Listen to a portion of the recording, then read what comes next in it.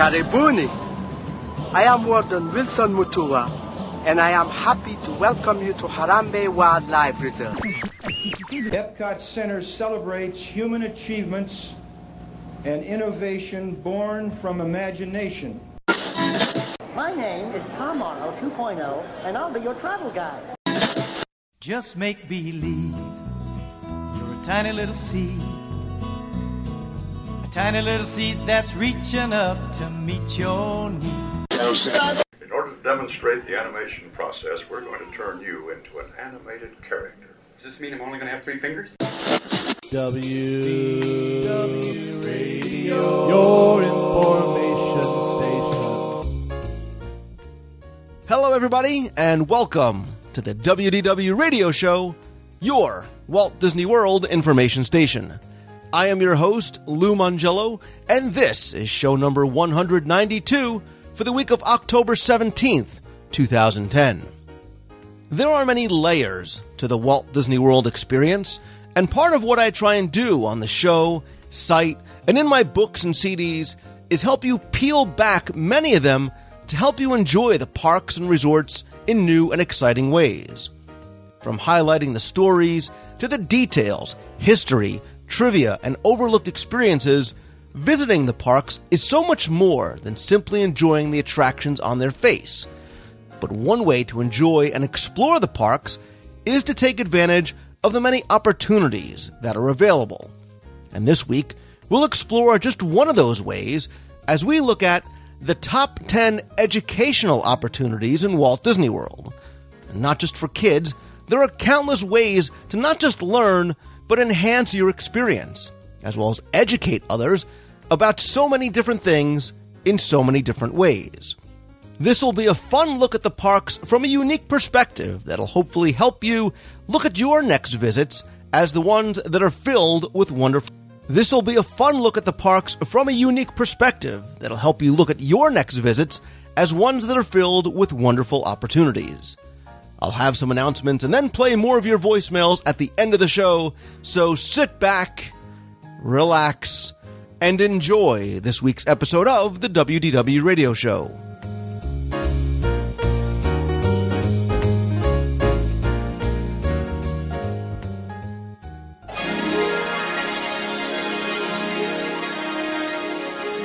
Epcot Center celebrates human achievements and innovation born from imagination. It is a showplace dedicated to entertain, we hope, with a purpose. Our goals for Epcot Center are quite clear. We want to first entertain, then inform and inspire all who come here, and above all, to instill in our guests a new sense of belief and pride in mankind's ability to shape a world that offers real hope to people everywhere in the world. I've said for as long as I can remember that Walt Disney World is so much more than attractions and shows and resorts and, of course, great dining experience. And in fact, as time has gone on, and it really started when writing my first Walt Disney World trivia book, even more so now with the show and the recent audio guides, I keep saying that Walt Disney World is actually a land of opportunities. And by that I mean there are many opportunities. There's the opportunity to create memories with family and friends, to make new friends, as many of us have, to experience other cultures, to indulge yourself or be a kid again. The list goes on and on. It's really endless. But there's another layer that I think many people overlook, and that's because there are many educational opportunities as well. And by that, I don't mean just for kids, and don't start to snore when I say educational, because Walt Disney said, quote, "I'd rather entertain and hope that people learn something than educate people and hope they were entertained." And I think that that tenet holds true in the Disney parks, and even Epcot Center, when it opened, with a much more serious and educational theme to it, has always been about fun first, with maybe some incidental learning snuck in there as well. So to maybe help you explore some of these opportunities, which you may have overlooked, I wanted to bring you the top 10 educational opportunities in Walt Disney World. And when you think about top 10s, you think about a man who's always starved for entertainment, education, and a good funnel cake. He is, of course, Tim Bananas Foster from Guide to the Magic and Celebrations magazine. I'm glad you seem to have forgotten about the pickles. That's actually coming later on. That's great. So when I suggested this idea to you, you were very excited. And I think when we talk about education in Walt Disney World, Tim, and tell me if this has been sort of your experience as well, I think a lot of people's minds go right to Epcot. They think, well, this is the educational park. This is where all the learning takes place. Magic Kingdom's about fun. Disney's Hollywood Studios is about sort of this fantasy of Hollywood. Disney's Animal Kingdom is really about sort of exploration and animals and safaris and things like that. But Epcot really has had the reputation of being the educational park. It was funny. When we first came up with this, I didn't see how we were going to get out of Epcot. And I thought we'd have to put a self-imposed rule on there. Only 2 attractions from Epcot apiece, except for the 48 you were going to put on your honorable mention list. But as I started going through this, I was coming up with a lot more that was outside of Epcot, which I found surprising. Well, part of what made me think about this was something outside of Epcot completely, and I said, and it was an educational opportunity for me that I didn't realize was going to happen as I was researching something, and it made me very excited about a topic that I honestly hadn't had a lot of interest in before that. And look, we kid around, kind of true, that the top 10s are really top 300s. And for this one, I said, well, here's I had sort of 4 or 5 in my mind, but as I started to write down the list, I really could have gone to town. And I started to think, Tim, that we almost really could have done one for each park, and maybe we should, and not just the entire resort, because there are so many different ways to learn and different things that you can learn about. Forget the resort, just inside the parks. Yeah, in fact, I'm looking at the list I whittled it down to, and I ended up staying in Epcot most of the time anyway. But yeah, we could. It would be neat if we went around each park, and we could do our top 5 in each park. But we don't have time for that nonsense. Time is on our side. Now is the time. It is the best time. But just so I feel good. Let me make sure I'm in the spirit of this endeavor here. Is can I count going to Splash Mountain and being educated to the fact that even if I cower and hide behind a 6'7" gentleman who's very nice but very big, that still won't protect me from the water cannon? Is that a form of education? Because I learned I'm not going to do that again. I said that there were many layers to the onion, and that is sort of the outside skin of the onion that I was not referring to, because I think there are real educational opportunities here. There are things for both kids and adults to learn. And look, if you ever struggle with the idea of taking your children out of school to go and visit Walt Disney World, here's how you can help justify it, because there are ways and opportunities for you and your kids to learn together, or for you to go to a specific place. And that's sort of what I was thinking, especially with my first one, to help your child learn. And it runs the gamut from social studies to American folklore to, mathematics and physics and architecture, engineering. The list literally goes on and on, as will this segment most probably. So again, I'm going to preface the segment with my requisite apology. We really should stop calling these top 10s. They're really almost maybe the best of the best, the best of the best educational opportunities. This way we can go to 300 and it's not a big deal. I think with this show, if I pull out my archives, of which I have an extensive library of, I can make the top 10 moments where Lou said this is more than a top 10. I think you finally did it. So we'll consider. I mean, although nothing has the ring that Top 10 with Tim does. That's right. Best of the best with Bananas Foster. Maybe that's how it. It sort of rolls. I have to get that domain name as well. So first person who comes up to me on the street and says that will get a free celebration from me. That's right. So do you want to go first, or do you want me to go first to sort of set the tone? I'm going to let you go first because you now will lay out all your ground rules, which you didn't share with me, which will nullify half of my list. So that'll give me time to this will give you time to come up with something. And I will not lay any ground rules. I'm going to tell you what, and again, these are sort of in no real order of importance to me or the level of opportunity. But this is what, for me, was my one little spark to sort of come up with this idea.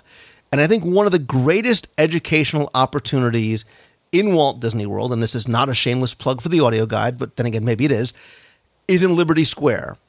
I think Liberty Square was such a learning experience for me because there is such real historical importance there, beyond the entertainment like the Haunted Mansion. But you can learn about the history of the United States and the people that really were the founding fathers and mothers of this nation in a true three-dimensional classroom. And I think we as parents or caregivers or uncles or grandparents have a great opportunity to educate the next generation of guests about the land's connection to American history, whether it be inside an attraction or wandering the town of Liberty Square. Tim, really got an appreciation for U.S. history, which is something, and this, especially this colonial time, which is something that was not of great interest to me. I learned a lot about the people that shaped our nation. And I also learned about, beyond the real American history, I also learned, if you're a Disney fan, about the history and its connection to Walt Disney and the Imagineers that brought it to life, and what a patriot Walt was, and how this was such a very personal project for him, not Liberty Square per se, but his desire to bring this sense of patriotism to his park, something he had hoped to do with Disneyland. So I learned about our American presidents. I learned about geography, literature, the founding fathers, the architecture of the town, the music, the simple magic that goes into the Imagineering to create some of the effects, American folklore and literature, so much more. I think Liberty Square is, for being so small, is just filled with so many incredible opportunities to learn and to educate. That's the spirit of the segment. We should do a show on Liberty Square. As long as you don't go to Liberty Square with the intention of learning how to spell Pennsylvania by reading the Liberty Bell, 'cause you're going to get it wrong. But you might learn something by learning out why it's spelled wrong. And I won't give away the answer because, frankly, I forget what the answer was. But that's the beauty, is that you can learn not just about what's going on inside the four corners of the park, but you're right. What is the connection of the Liberty Bell and the Liberty Tree to America, to Pennsylvania? Why is Pennsylvania spelled wrong? Learn about the original 13 colonies. Learn about why the rooms inside the Liberty Tree Tavern are the way they are, and the stories that shape the foundation of this land. And you said this before, I've said this before, Liberty Square probably contains some of the most overlooked things in the Magic Kingdom, because, be honest, most people go Haunted Mansion, get in, get out, and leave, and overlook all the other treasures that are hidden there. And even walking around with you one day when we were doing our Liberty Square, I was seeing things I hadn't seen before, because you wouldn't let me go get an egg roll in Adventureland because I was hungry. Pickles at the pickle barrel. Come on. But it's a great place to explore, and one that most people don't even think to explore. Partly because it is so small. You feel like you walk in and you walk out and you're done. But take the time and look at it. There's a lot to learn, lot of treasures to find. You're right. I think a lot of people look at Liberty Square as a thoroughfare between the Hub and Frontierland, or Fantasyland and Frontierland, or a way to get to the Haunted Mansion and move on. And I think that you can and you should literally spend hours in that land. I mean, if you really want to appreciate the level of detail and story in the park, Liberty Square is a great way to do it in a very small environment. I'm going to map out the Lou Mongello ideal Walt Disney World vacation. So right now I got day 1, day 2, Animal Kingdom. So day 3 I'm going to have from 10 a.m. to, what do you say, 2 or 3? Sure. At Liberty Square. So good thing I got that 21-day park ticket. Yeah, and make sure you allot enough time for dining in there, too. There's at least 5 meals a day. So that goes without saying. All right, so for my first one, I was trying to imagine, and I think I got a pretty good idea of what this would be like. The typical Lou Mongello morning. Yikes. I'm imagining Tai Chi in the backyard. The requisite 50 one-handed push-ups. You stop me when I'm wrong. The practicing the karaoke in front of the mirror. And, of course, your daily recital of the ABCs. And, of course, Lou, you know who invented the ABCs. If you say thank the Phoenicians, I'm telling you. Thank the Phoenicians for inventing the ABC. But they didn't invent the ABCs.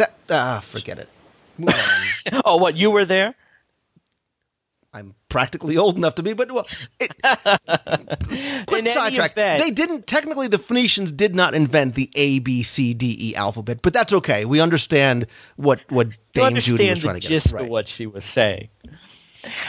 In any event, obviously, I'm in Spaceship Earth right now. Walter Cronkite, Jeremy Irons. I miss you guys. I love you guys. Jeremy Irons is my favorite.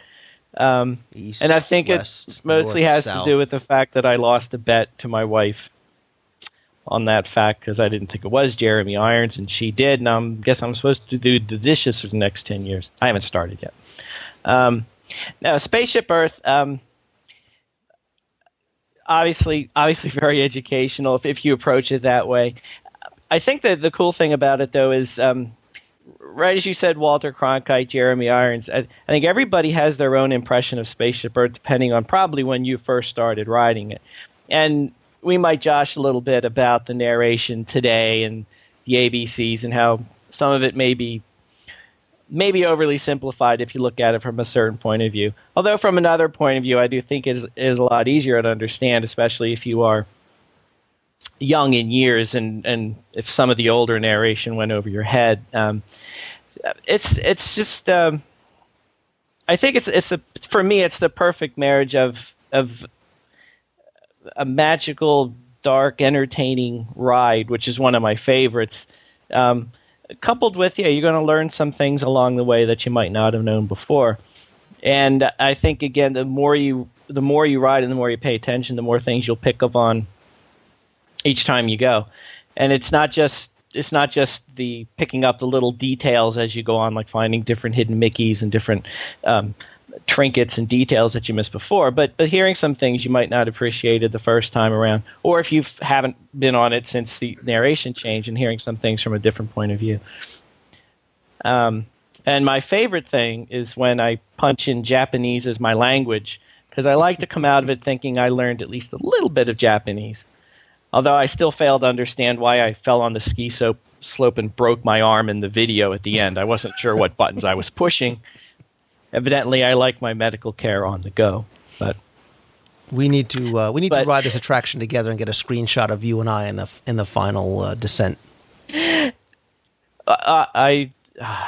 Why? Oh, what, on the video? You mean? Yeah. Oh, wow.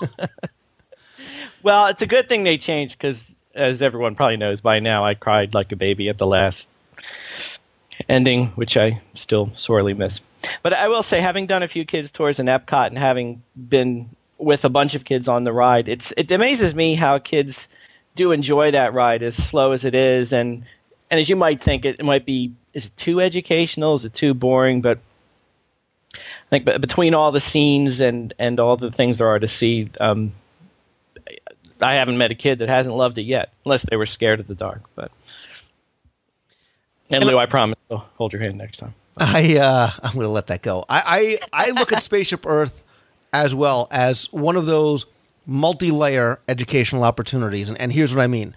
Is I think that you can ride that attraction multiple times and focus on something different. So you can focus on the narration and learn the history of recorded communication and the genesis of what I hate when she says about, think of it as the world's first backup system. But anyway, but you sort of get the ties from the early hand-drawn cave paintings to what we have as far as modern technology and how we got to that point. I think you can also ride through and almost ignore the narration and just watch the different scenes and watch the progression of technology and history and everything from the architecture to the language to the science to the dress, whatever it might be. You sort of got that three-dimensional visual presentation of man throughout history. I think you also have the level of the curious child, the curious adult. How do they do that? How does Imagineering do it? How do they make those cave paintings move? How do the audio animatronics, how are they programmed? How do they make that so awesome smell of burning Rome? How do they do things with the music? So you can enjoy and appreciate the attraction and learn from it, I think, in a lot of different ways. That's beautiful. I worked on this all night. Good. It shows. So moving on to the next on my list, this one went through many iterations as I was making my notes, because I went from the very general to the very specific and then sort of brought it back out again. And I almost didn't want to put it on this way because it was just too obvious. But certainly I think that World Showcase as a whole presents such a huge educational opportunity, again, both for children of many ages and for adults as well. I think here, more so than anywhere else in Walt Disney World, it is vital to interact with the cast members because they bring something very unique to their role because they are from the nations that are represented there. And it gives you a chance to talk to them. And I tell the story all the time because one of my best meals ever in World Showcase was over in the San Angel Inn in Mexico. And it's not because the food itself was so good. It's because our server was so excited and so passionate and so happy to tell her story and talk about the food and talk about her town and how different or how similar the food and the Mexico Pavilion was in relation to that. We recorded it. We did a live review of it, and it really made for a great experience. Of course, you got to tie it into food. I think one of the best ways to learn about a culture is through their food. I don't think anything is too crazy for the palate. So if you've ever been scared to go and try Restaurant Marrakesh, you shouldn't, because it's a great educational opportunity. There are exhibits, there's shows, there's attractions, whether it's O Canada, whether it's Norway, Please Stay for the Film, or Impressions de France, whatever it might be, even a boat ride like the Grand Fiesta Tour. Even the Food and Wine Festival, Tim, offers another level of educational opportunities. There's culinary demonstrations, there's wine presentations, there's wine schools, learn how to pair food and wine, beverage seminars, guest speakers, book authors, so much more. I mean, World Showcase, for those people that just sort of blow past the promenade and look on your maps and say, well, Morocco doesn't have a ride, let's move on. You are missing such a huge, wonderful opportunity to learn again about the culture, the people, the food, the Imagineering and the architecture that went into it, and really just how wonderful World Showcase really is. And did I mention the food? No, you didn't mention the food. That's amazing. This is funny because we could have done the top 10 just of the pavilions, and we've had to have ditched one. I'm not sure which one it would have been, and you're lucky I didn't have one of the countries as one of mine because you can though, because I think each presents its own unique opportunity. Well, I did, but I didn't. So, but there you are, changing the rules again without letting me know. I've got to keep you on your toes, Foster. A thing about World Showcase, as you were saying that, as I was thinking about it, was to, like I said, many people go through World Showcase rather quickly for whatever reason, if they're trying to get to dinner or just getting to the other side of the park or heading to Maelstrom, and that's the end of the story. But so many of the pavilions have much more to offer even if you're taking your time and walking slowly along the promenade past all the countries, making sure you go in and explore. There's so many hidden treasures to find, surprisingly overlooked. I think some of it might be because people don't realize they're there. They're not marked very well, and you might miss them. But places like the church in Norway, or the museum in the back of the Japan Pavilion, or the art gallery in the Morocco Pavilion, these are all places that are well worth going to and exploring. And the best part is you'll probably be in there by yourself, because most people miss them. But pretty much each and every pavilion has something like that. So like I said, it's definitely worth exploring and learning more about the host country where you're at. Definitely. Oh, it's my turn. Where shall we go? I went on for a long time to give you time to come up with something. I think I'm going to get out of Epcot. All right, this one's... All right, we'll do this one first. I'm going to go over to the studios. I like it. And I'm sure this has to be on your list somewhere. The One Man's Dream exhibit. I don't hear any moaning. I guess I didn't have it on. It's on my list as part of something else. Well, not anymore, because I just stole it from you. So, no, the One Man's Dream, which I believe, correct me if I'm wrong, Lou, is currently closed. Is that correct? It is. It's being refurbed, and I'm excited, believe it or not, for what D23 is going to bring in for the reimagineered One Man's Dream. Lots of new artifacts coming. So some of what I say might not exist when it reopens again. So I'll try and just give a brief overview. I'm not sure. You might know, Lou, how much it's changing. I'm not actually sure myself. But in any event, to me, even beyond Tower of Terror and the Rock and Roller Coaster, which everyone who listens to the show knows I cannot wait to get on those attractions whenever I go to the studios. But One Man's Dream is, oddly enough, one of the highlights of the studios every time I go to visit it. For a number of reasons. I think for someone who just is a junkie for learning about Walt Disney and Disney World and how this all came to be, there's nothing like walking through the exhibit and looking at the models and looking at the old drawings and the old plans and seeing Walt Disney giving the original Epcot speech right in front of your eyes. But I think another part of this for me is having that moment when you're at Walt Disney World, no matter where you are. And to me, it can happen anywhere. It can happen when you see an old cartoon on TV in the lobby of a resort, or if you see a character. Just when you get that, when you remember, you get that realization that this place is not just a theme park. It's not just an amusement park. It's not even just a really amazing amusement park. This is the evolution of Walt Disney's imagination and dreams, and just a sense of history that you get when you think about the characters and the films and everything that came before even the parks were imagined. And going through One Man's Dream, you get to see all this. You get to see Walt Disney's early days, his first forays into animation and early drawings and so forth. And to me, it's really humbling to realize where you get a real sense of where you are and what this is all about. And the thing for me, I don't know if it's still going to be there when it reopens, but the film at the end, I can't really explain why, but it was one of those tear-jerky moments for me. When I would see that film, it would be something about it. I would confess I shed a little tear. But I think it was just realizing the enormity of what surrounds you and the history behind everything that you see. And it's not just a cool park. There's characters, there's movies, there's film, there's imagination, there's a great man behind all of this.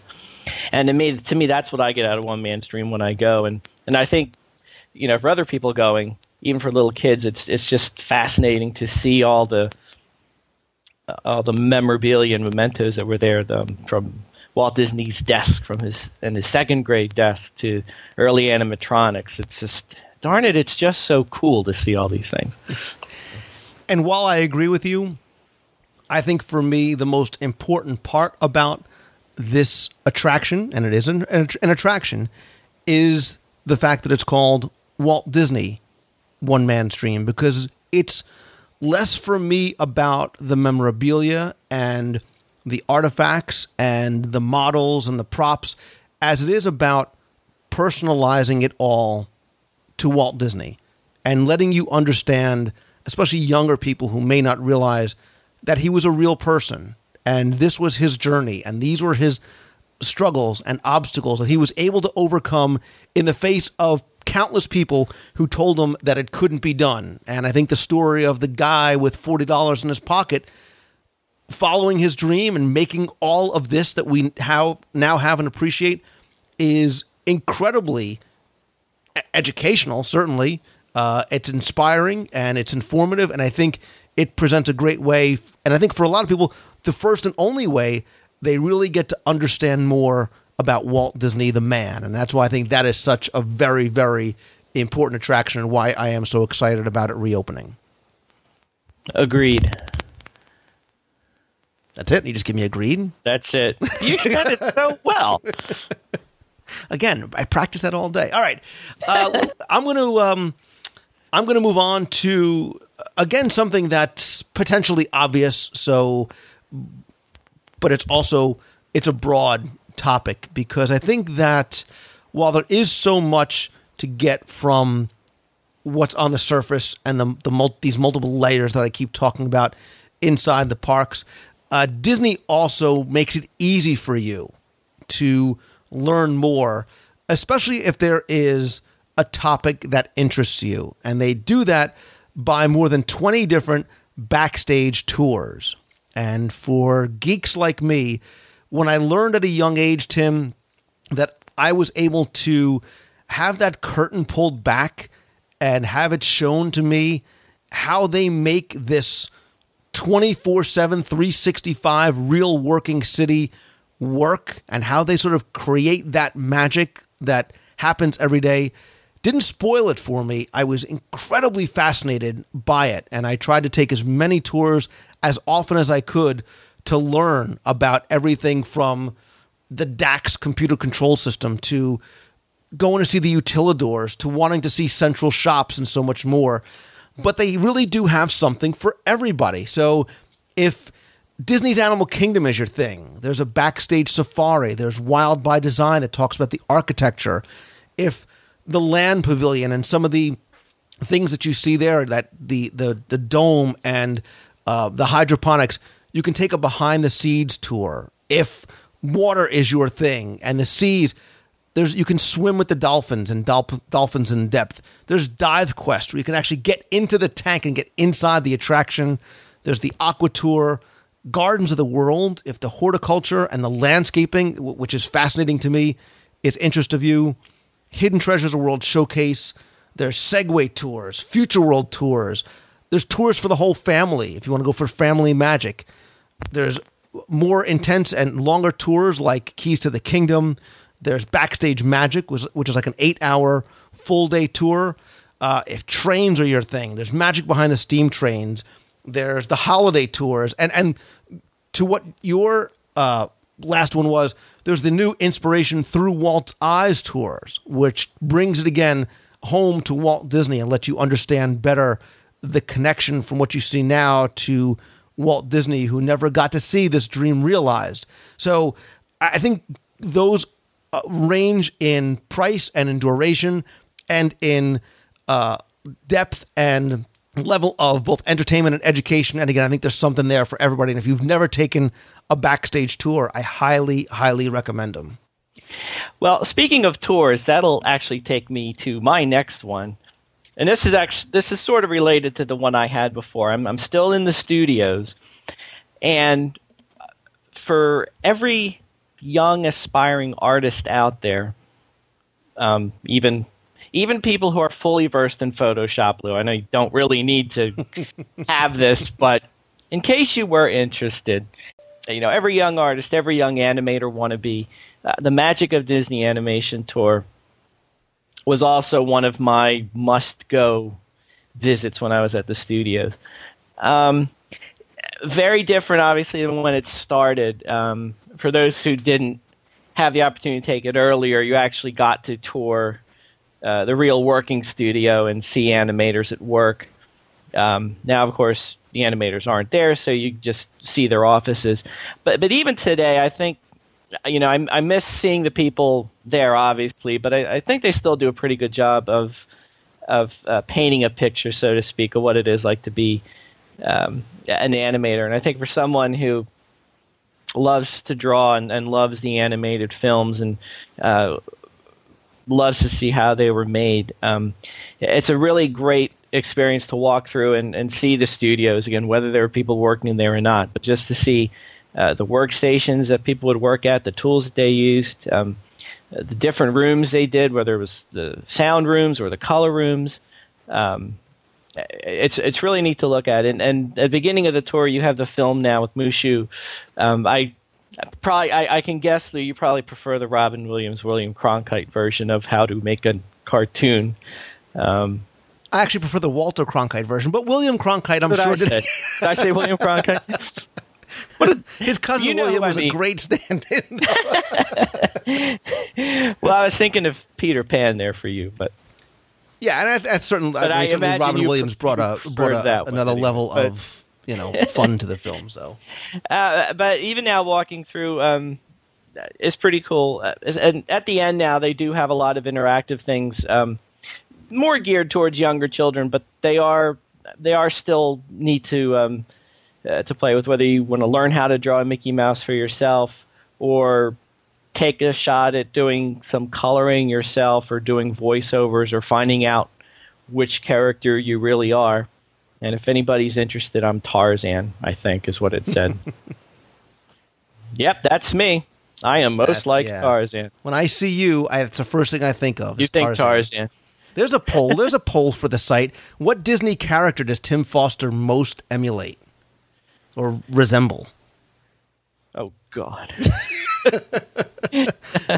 Come comment on the show notes this week. Okay.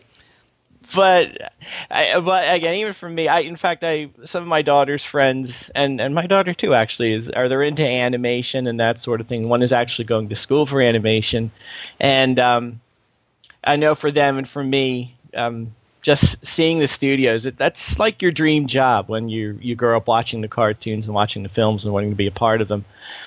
And even if you can't do it for a living, just seeing how they're made is quite an experience. If you're into that sort of thing. I think, and I agree with you, this was part of, again, like One Man's Dream was part of another one that I had on my list, because I think it's important for us. Look, we all love Disney movies in some form or fashion. I think it's important that we understand how the background work that goes into the finished product. And again, the interactive portion of that tour is what I enjoy the most. Yes, there's the character meet and greets at the end. They do sort of change the exhibit up near the end for a film that's coming up. So I know Up was there for a while. Tangled is there right now. You can see some of the maquettes and some of the original drawings. And again, you sort of get that whole genesis of how it goes from concept to finished product. I too, Tim, loved the studios when it was a studio.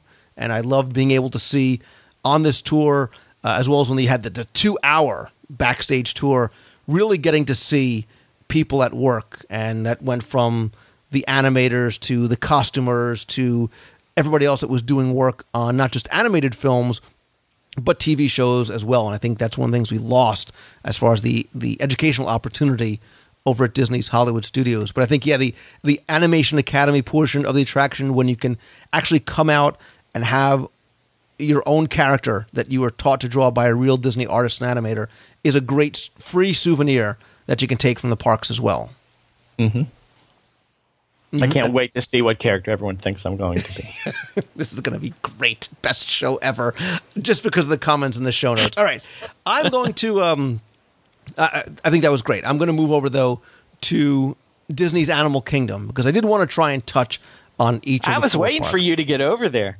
Well, and look, people say, Lou, I get it. You know, Tree of Life and the animals and the bugs and the safari. I get the educational opportunities, but I think there is so much more there. And I could really easily rattle off the top 10 educational opportunities in Disney's Animal Kingdom. I think for young kids. I think there's a lot here. One of the things that my kids did, which they just had a blast, and we spent all day doing it with them, is the Kids Discovery Club. And this is free, and it's for about kids ages maybe 4 to 8, 4 to 9. You get this, and it's free, a souvenir sort of passport or a logbook.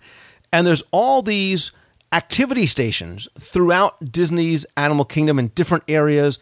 Cast members are there. They supervise these different activities with the kids. They learn something. They take something away. They get a stamp in their logbook, so there's a reward at the end. And if you get all 6 stamps, there's a final sort of stamp you get in your passport.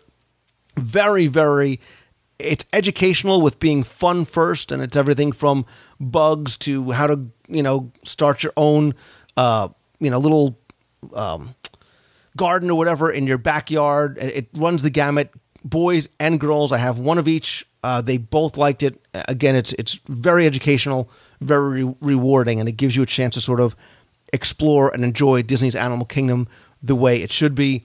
Certainly, as you wander the park, there's all the animal encounters, not just on Discovery Island, but you'll find cast members walking around with a little cage with a tarantula in it, or a parrot, or whatever it might be, and you'll find them giving mini intimate presentations about those animals to adults and kids. Again, great opportunity to learn more, to interact with the cast members, and understand more about the world around us. Certainly, Rafiki's Planet Watch, for those of you that make the trek out there on the train, really gives you a chance to learn about the environment and conservation, how animals at the park are cared for. You can find veterinarians there for those kids that really love animals. And look, every 5 and 6-year-old says they want to be a vet. Well, if they're really serious as they get older, or even at that age, they can go and watch a vet performing his or her job and talk to them. Certainly there's the animal petting area as well. The list for Animal Kingdom, Tim, literally goes on and on and on. I think it's one of the best places as far as multitude of educational opportunities. Yeah, it's funny because every 5-year-old I know wants to be an artist. So that's what that's a throw it my way. So, hey, this is perfect. You actually reminded me of one, and I'm what's the right word? How about flabbergasted that I didn't think of this one before, and it might be on your list for all I know. And I should have mentioned it a few back, but I'm going to focus on Kid Cot, even though we were in World Showcase right now, or we were a while back. But did you say flabbergasted? Yes, I did. Do you still wear dungarees too? Sorry, move on. I have shorts on. Go ahead. Dungarees. No, Kid Cot throughout Epcot actually, but starting with, of course, World Showcase. I think as we talked about going through World Showcase and experiencing the different cultures and learning different things about different countries, kind of overlooked the fact that there is a perfect way for kids to do this without feeling like they're being dragged through World Showcase and this is boring, get me back to the rides and all the fun stuff.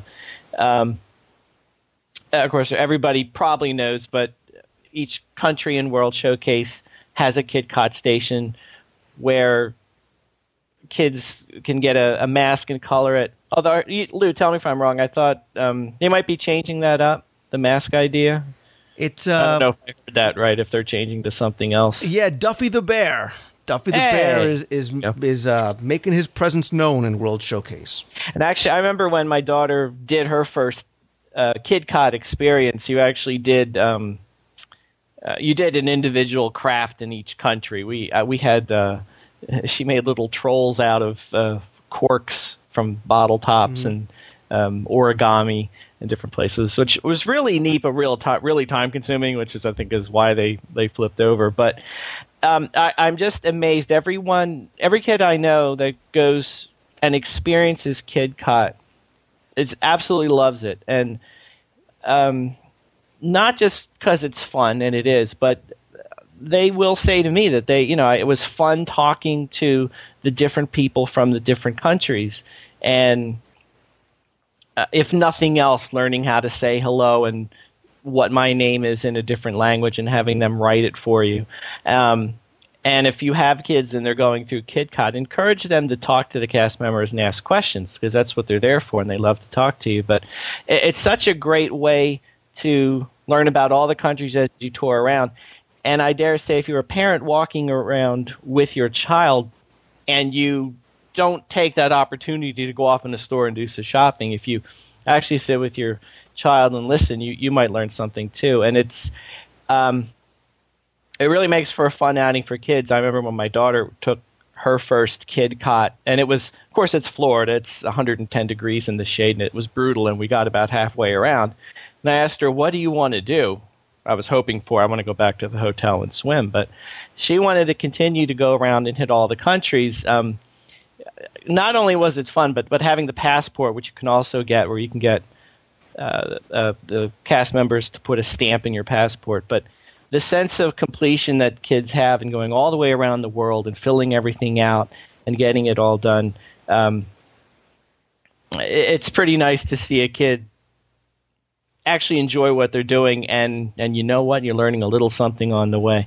And with KidCot, too, it's not only in World Showcase, having pavilions in some of the other, or having stations in some of the other pavilions, such as the Land and the Seas, which I hope they're both still open. I'm not sure.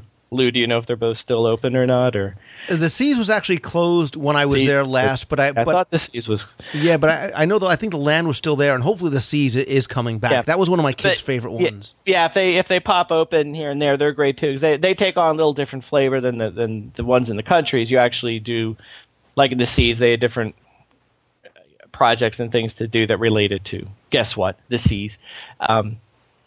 But a lot of fun. It's a great way for kids to experience Epcot, where they might ordinarily think it might be a boring thing they have to do because their parents are taking them there. But KidCot, it's a great way for kids to get involved and actually end up having just as much fun as the adults do. And they forget that they're not riding rides. Yeah. You know, my kids go to Epcot now, and that's the first thing that they ask for. It's not about getting on an attraction. They want to go and get their mask or whatever it's going to be now to start doing KidCot. Although they've done it already, they want to do it again. And it's not, again, about, Dad, there's nothing to ride on Epcot. There's nothing to do.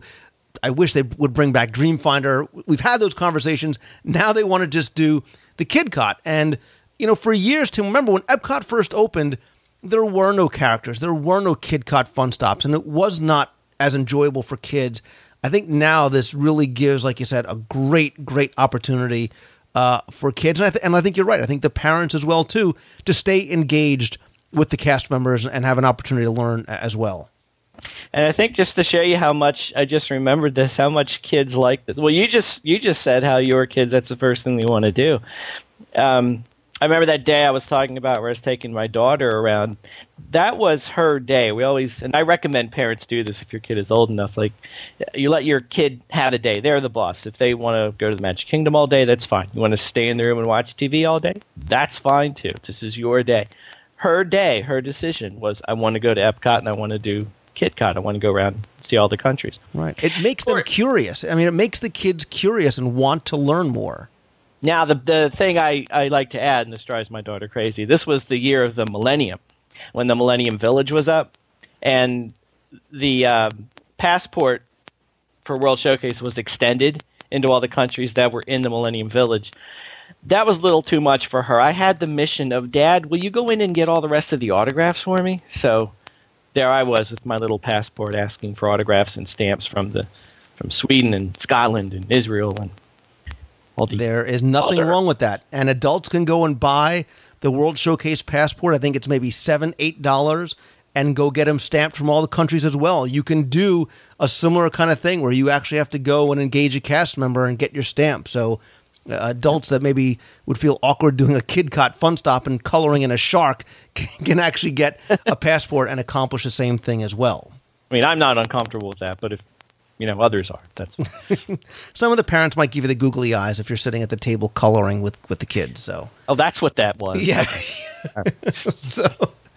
I'm also going to stay in Epcot. I'm actually going to stay in Future World. So you're saying, okay, the next logical place is probably something like the Land. It's got a great educational attraction.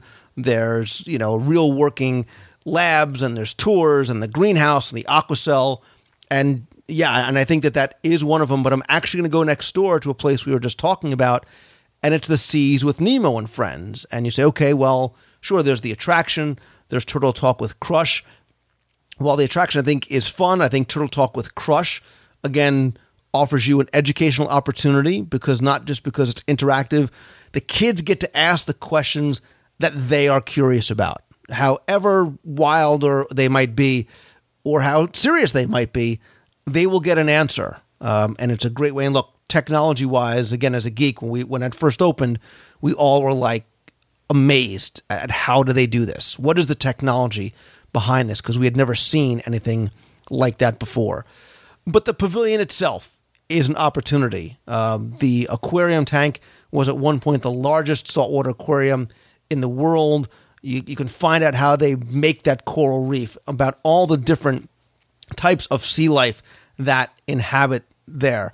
You can go to the stingray and the jellyfish habitats. You can learn about the life support systems. I mean, I liked it kind of better when it was Sea Base Alpha and sort of had that undersea research facility feel to it. But there's also, and one of the things I really like, and I think a lot of people miss, is the manatee exhibit. You can see the manatees that have been rescued, find out their stories, see how they're being rehabilitated before they get back into the wild, learn why it's important, and about, again, there's that conservation message as well. So the overlay of the seas, of Nemo into the seas is a great way to maybe spark that initial interest in kids. But I find, Tim, that once they get in there, they really do want to learn more about it's less about getting your picture in the mouth of Bruce the Shark as it is going to see the fish and going to look through all of the different exhibits. Yeah, actually, I had the seas on my list. That's good thinking on your part. Yeah, lots of things to see there. I will say the manatees are a family favorite, especially seeing the cabbage floating all throughout the tank. It's a wonderful thing. For my last one, I'm actually, as much as we talked about getting out of Epcot, I'm actually still staying in Epcot for my next one, too. And I think if I'm counting right, this is my number 5. Although, like I said, these were in no particular order, so this is not my number 1 necessarily. This is just my 5th one, we'll say. It's not really at the top of my list. I just find it an interesting place to go, and I think it's another place that a lot of people overlook. And it's interventions, but not interventions proper, where all the exhibits are. Now I'm talking about the interventions on the Imagination Seas Living with the Land side. 2 things there that always struck me as quasi-educational, but again, things that most people don't pay attention to. In the back of the interventions building is this beautiful wide open space where there's nothing there. There's just a few benches and so forth.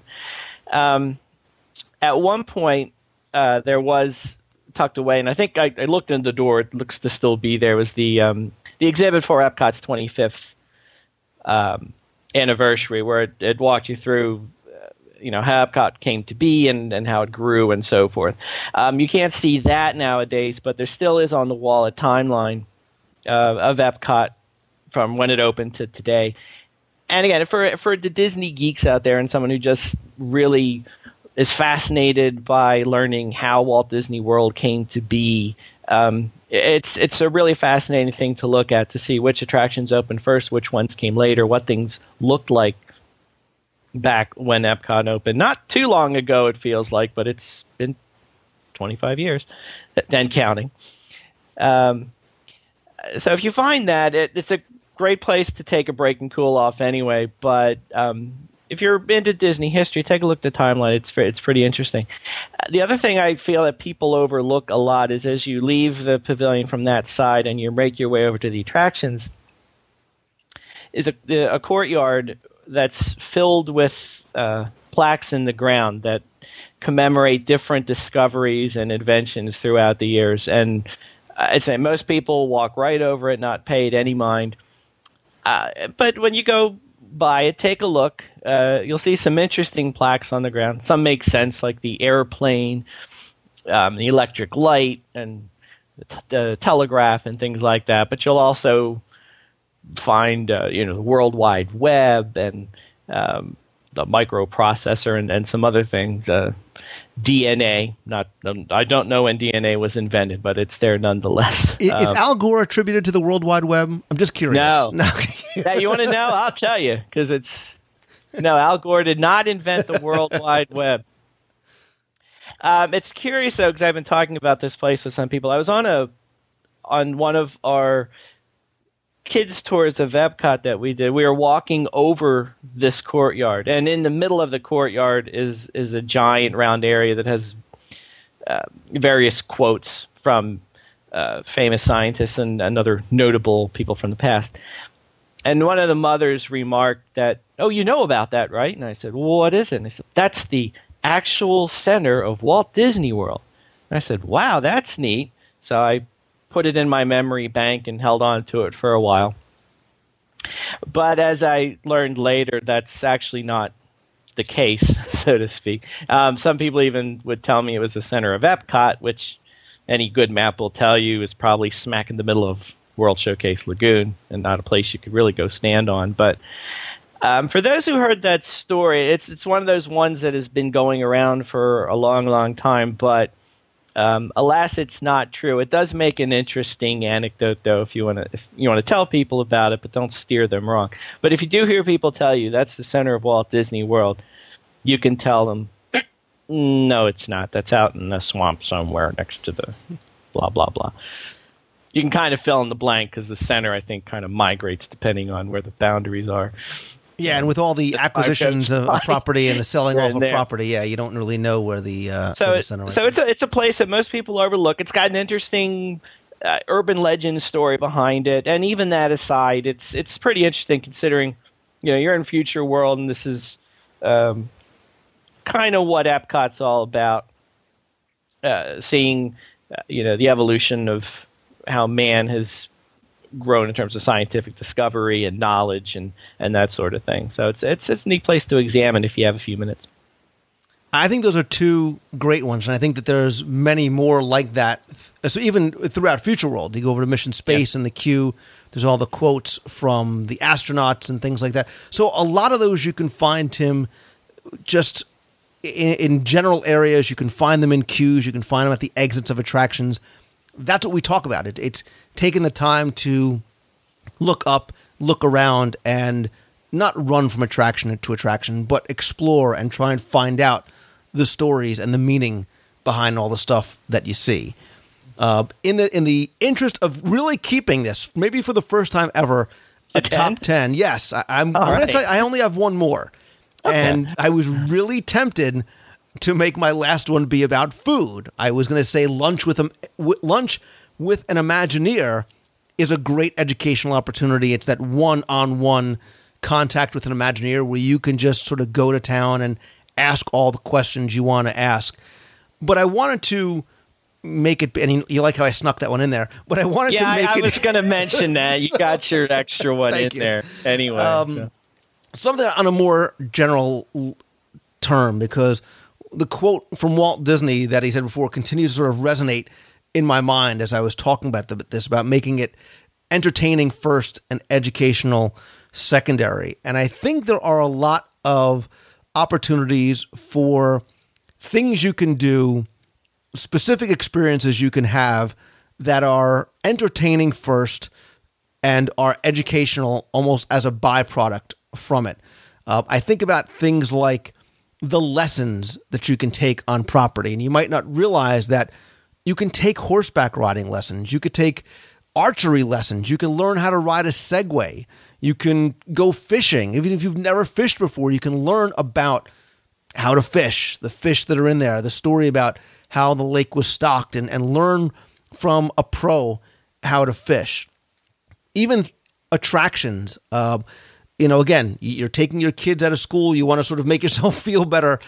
There's things like Cyberspace Mountain and the Sum of All Thrills, which are really true interactive physics experiments. Your kid doesn't want to learn math. He thinks physics is stupid. He'll never use it.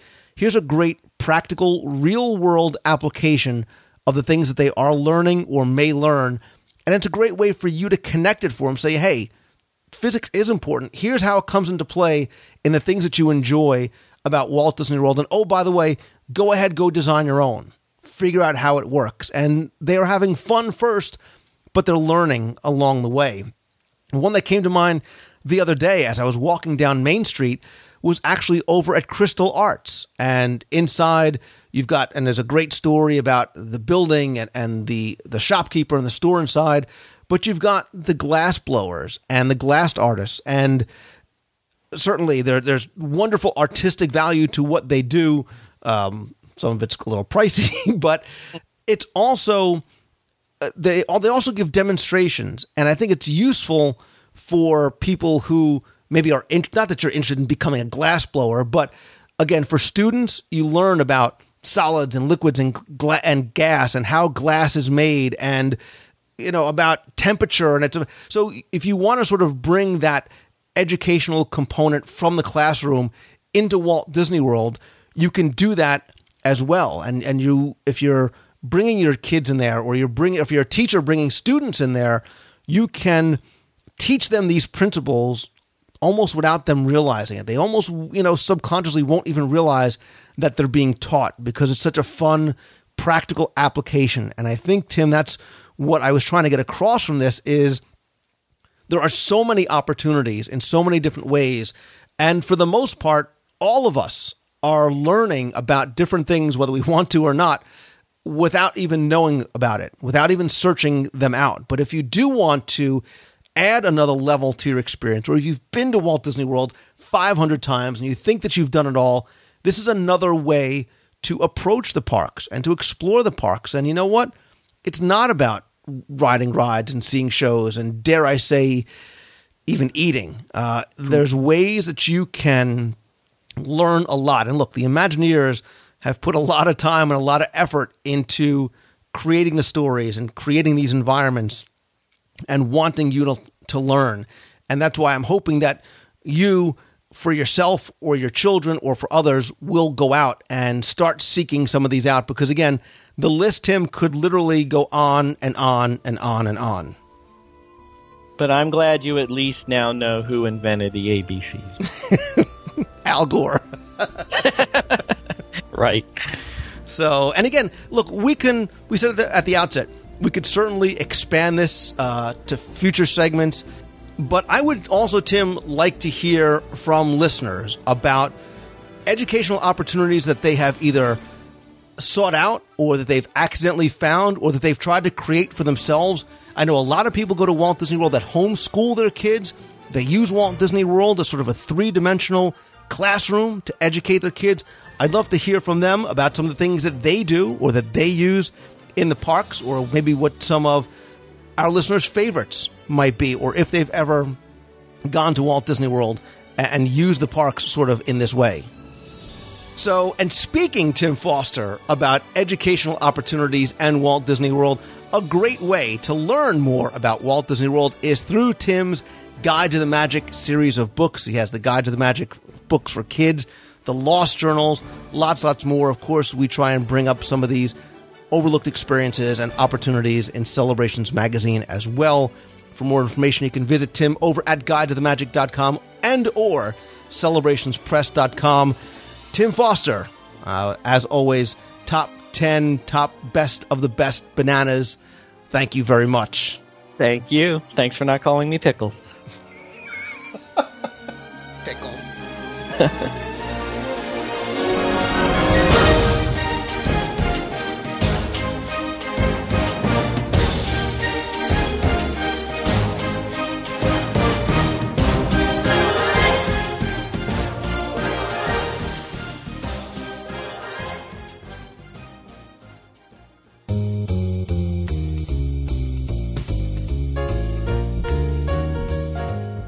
That's going to do it for this week's show. Hope you enjoyed our look at the educational opportunities in Walt Disney World. Hope you look at the parks in a different way next time you go. Thanks, as always, to Tim Foster from GuideToTheMagic.com. Go check out Tim's website and his books, including The Guide to the Magic for Kids. Of course, you know he's also my partner in Celebrations Magazine. You can go and visit us, find out how to subscribe and order back issues over at CelebrationsPress.com. I also want to invite you to come by the show notes for this week's show over at WDWRadio.com. There you can comment on this week's episode, give us any ideas that you might have about other educational opportunities or some of your favorites as well. While you're there, also explore other parts of the site, including our blog posts, photo galleries. Join the community over our fun, free, and very welcoming discussion forums. You can visit the WDW Radio store, where you can get signed copies of my Walt Disney World trivia books, the audio guide to Walt Disney World on CD, and lots more. You can also download the free WDW Radio iPhone app. You can also find out all the different ways that you can interact and connect through Twitter, LinkedIn, Facebook, friend feed, and lots more. Also, while you're there, be sure and check out the video section of the site. I'll be posting new videos all the time. You can also come by and subscribe to the WDW Radio channel over on YouTube. That's the best way to get instantly notified of new videos. You can also come by and comment on the videos over at YouTube and send me a friend request over there as well. And don't forget, if you're a new listener, in addition to all the videos, all of the past episodes of WDW Radio are available on the website under the podcast tab or over in iTunes. Because I want you to be part of the show, I want you to interact as much as possible. If you have a question you want me to answer on the show, you can email me at lou@wdwradio.com. Or if you want to be heard on the air, you can call the toll-free voicemail line anytime at 888-703-2171. And if you want a chance to play Listener Fact or Fiction, where I may call you randomly, ask you 10 trivia questions about Walt Disney World, getting ready to do one soon, you can email me at factorfiction@wdwradio.com. Include your name and your phone number for a chance to play and win some prizes. Quick announcement about some upcoming meets of the month. I am trying to schedule November and December's. November's is probably going to be the weekend of November 12th or the 19th. Still working on details for that. Also trying to set up something a little special for December, so definitely stay tuned. As always, January's meet will likely be during the Walt Disney World Marathon weekend, and February's meet will be before or after the WDW Radio cruise aboard the Disney Dream, which is February 27th. We still do have availability for that cruise. For more information, come by and visit wdwradiocruise.com. Big thanks, as always, to my partners and sponsors, including MEI and Mousefan Travel, my official and recommended travel provider for all your vacation planning needs. And All-Star Vacation Homes has more than 150 homes within just a few miles of Walt Disney World, with private pools, spas, kitchen, lots more. You can find links to Mousefan Travel and All-Star Vacation Homes right on the homepage of WDWRadio.com. Stay tuned for the next WDW Radio Live video broadcast and chat. We'll be trying to set one of those up pretty soon. I do sometimes do them spur of the moment, so the best way to find out about when those take place is to follow me over on Twitter. I'm twitter.com/Lou Mongello, or on Facebook, facebook.com/WDW Radio. Lots more that I'm working on here, not just for the show, but videos, other projects getting ready to announce pretty soon. Again, definitely stay tuned to the show for more information. As always, my friends, if you like the show, all I ask is that you please help spread the word, let others know about it. So if you're on Twitter, tweet out that you're listening to the show and share the link on Twitter, over on Facebook. Come by, review the show, and or the iPhone app over on iTunes. If you're on YouTube a lot, come by, subscribe to the channel, friend me up there, or comment on any of the videos.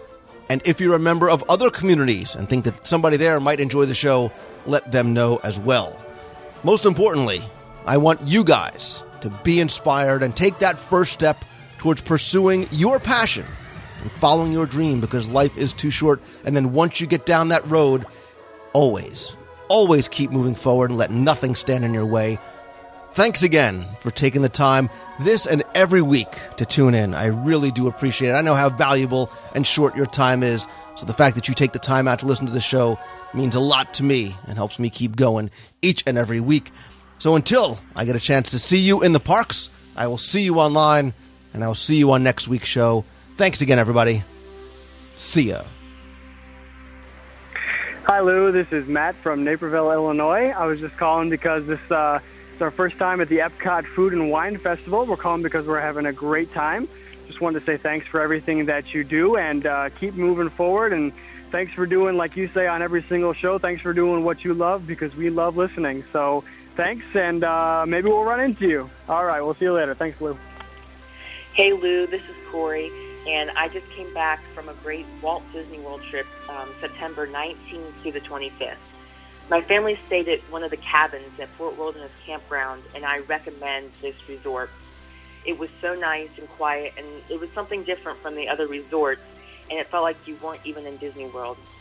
Also, I attended Mickey's Not So Scary Halloween Party, and this is a must-do. It was so much fun. And one tip that actually worked for me was to ride the rides that you want to do before you start trick-or-treating. I was able to ride every ride in Fantasyland in less than an hour. So I just went on and off quickly from the rides because everybody else was busy trick-or-treating. And then once I started trick-or-treating, the lines were very short to get candy. And one more thing, my family just joined the Disney Vacation Club, and we're very excited to go back in 2011. So hopefully I can meet you at one of the Meet of the Month next year. So see you. Bye. Hey, Lou. It's Tina from Ottawa calling. I just listened to actually the two podcasts, one with Dave Smith and one with Jim Corcus and his Vault with Walt. And I just want to say thanks, especially for the one with interviewing Dave and his retirement. It just brought back so many memories of one of my dreams come true, seeing the studio, being at the studios and and being one of the fortunate ones to be able to go and tour the studios with the D23 tours. And yes, seeing the bird, that was just amazing. And I just was brought back to that moment and just was able to relive it all again. And then listening to Jim after, oh my goodness, it's just awesome. When you two guys get together, I would just love to be a fly on the wall because you're just so entertaining and there's just so much information going back and forth. Sometimes I think that I can understand why that you actually had to, you have an extended version, which I laughed so hard when I heard that there was an extended version of the interview with Jim. It was, I haven't listened to it yet, but I do look forward to going into the notes and the show notes and stuff and clicking on and getting that and listening to that. But thank you so much. Thank you, Jim, and thank you, Lou, for just the entertainment aspect itself and just bringing back all the memories and this nostalgia, and it just I'm getting so excited because just thinking of all this, and then my husband and I and another couple are traveling down to Disney World in October for the first time for the Food and Wine Festival on the 23rd of October. So that's so close right now. I'm just so excited and so ecstatic that it's just unbelievable. But anyways, I could go on and on and on very easily, but thank you again for all your podcasts and your videos and celebrations magazines and everything. It just keeps us in touch, and you are an inspiration to me always, and I'm plugging away, chasing my dreams, and hopefully someday soon you'll be hearing about that too. So thanks again. Have a wonderful week, and I hope you had a wonderful time in Epcot, which I'm sure you did, and it was nice to hear the Destination D too. That was enjoyable as well. I could go on and on and on, but just a big general thanks, and we love you so much, Lou. Keep up the good work. See ya.